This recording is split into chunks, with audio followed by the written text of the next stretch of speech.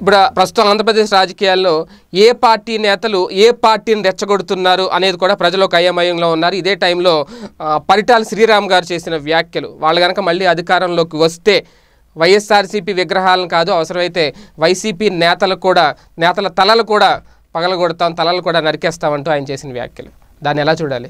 ఇలాంటి మాటలు చాలామంది మాట్లాడారు. మాట్లాడిన వాళ్ళ పరిస్థితి ఏమైందనేది పరిటాల శ్రీరామ్ గుర్తుపెట్టుకుంటే మంచిది. బిడ్డ టచ్ చేసి చూడు, రాజశేఖర రెడ్డి గారి విగ్రహాల మీద టచ్ చేయడానికి వచ్చినప్పుడే నీకేం పరిస్థితి అయిందో చూపిస్తాం మేమంటే ఏందో, వైఎస్ఆర్ కాంగ్రెస్ పార్టీ కార్యకర్తలు అంటే ఏంటో. రెచ్చగొట్టేటట్టుగా వ్యాఖ్యానాలు చేస్తే వాళ్ళ నాన్నలాగా ఏదో నేను రౌడీని, నేను ఏదైనా ఫ్యాక్షన్ లీడర్ని, నేను ఏదైనా మర్డర్లు చేసేస్తా, మా నాన్న పరిటాల రవి అదేవిధంగా చేశాడు, గోండాయుధం చేశాడు, రౌడీయుధం చేశాడు, అందరిని చంపేశాడు, నేను కూడా అదేవిధంగా ప్రవర్తిస్తా అంటే ఆ కాలం పోయింది బిడ్డ. మాట్లాడేటప్పుడు ఒళ్ళు నోరు రెండు జాగ్రత్తగా పెట్టుకొని మాట్లాడు. నువ్వు పరిటాల శ్రీరామ్ అయితే ఇక్కడ మేము వైఎస్ఆర్ కాంగ్రెస్ పార్టీ కార్యకర్తలు, ఈరోజు ప్రజల బలంతో మేము అధికారంలోకి వచ్చాం.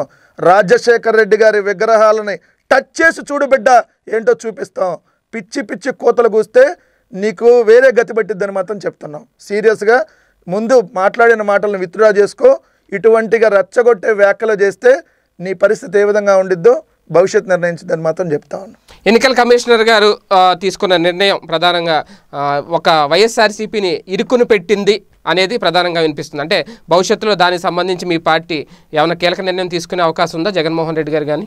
సార్, ఇక్కడ ప్రజాస్వామ్యయుతంగా తను వ్యవహరించలేదు. ఇప్పుడు ఒక సాకు చెప్పినప్పుడు దానికి సంబంధించి ఎవరితోనో నువ్వు డిస్కస్ చేయాలి. ఇక్కడ అది రాష్ట్రంలో ఉన్న సీఎస్తో కానీ, అదేవిధంగా హెల్త్ సెక్రటరీతో కానీ. ఇది స్థానిక సంస్థల ఎన్నికలు. స్థానిక సంస్థల ఎన్నికలు ఎప్పుడు పెట్టాలి అనేది రాష్ట్ర ప్రభుత్వ పరిధిలో ఉంటుంది. 2018లో నిర్వహించాలని ఎన్నికలు ఆ రోజు రాష్ట్ర ప్రభుత్వం ఒప్పుకోలేదు కాబట్టి, రాష్ట్ర ప్రభుత్వం నిర్ణయం తీసుకోలేదు కాబట్టి ఆ రోజు జరగలేదు. ఈరోజు రాష్ట్ర ప్రభుత్వం నిర్ణయం తీసుకొని ఎలక్షన్స్ పెట్టడానికి ఆల్రెడీ ప్రాసెస్ అయిపోయింది. 80% ప్రాసెస్ కంప్లీట్ అయిన తర్వాత కేవలం 10% ప్రాసెస్ అంటే ఓటింగు, అదేవిధంగా కౌంటింగు, ఇదే ఉన్నప్పుడు దీన్ని మీరు సడన్గా ఎవరితో సంప్రదించకుండా మీ నిర్ణయం ప్రకారం మీ ఇష్టానురీతిగా మీరు వ్యవహరించినప్పుడు ఖచ్చితంగా దాని మీద ఎవరైనా వ్యతిరేకిస్తారు. దీనికి సంబంధించి మేము గవర్నర్ గారికి రిప్రజెంటేషన్ ఇవ్వడం జరిగింది. సో ఈరోజు సుప్రీంకోర్టుకి వెళ్ళడం జరిగింది.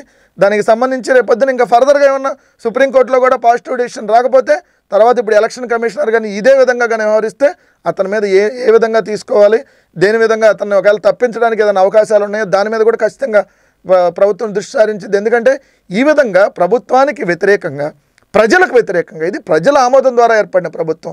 ఈరోజు జగన్మోహన్ రెడ్డి గారు ఆపద్ధర్మ ముఖ్యమంత్రి కాదు, ఈరోజు ముఖ్యమంత్రిగా ఉన్నారు. మీరు ఎలక్షన్ కోడ్ ఉందని చెప్పి 26,60,000 మందికి ఈరోజు ఇళ్ల పట్టాలు ఆపితే ఇదేమన్నా మేము ఎన్నికల కోసం అనౌన్స్ చేసిన పథకమా? మేము ఎన్నికల మేనిఫెస్టోలో పెట్టిన పథకం.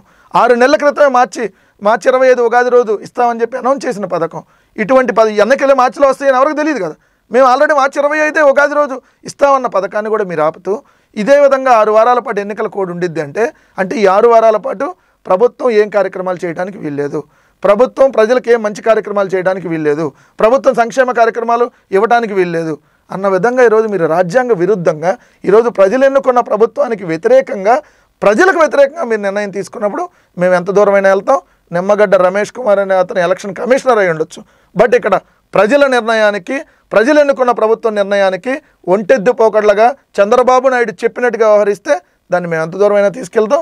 ఖచ్చితంగా వదిలే ప్రసక్తి లేదని మాత్రం. 6 వారాల పాటు వెయిట్ చేయాల్సిందేనా, వేరే ఆల్టర్నేటివ్ ఏదైనా ఉంది?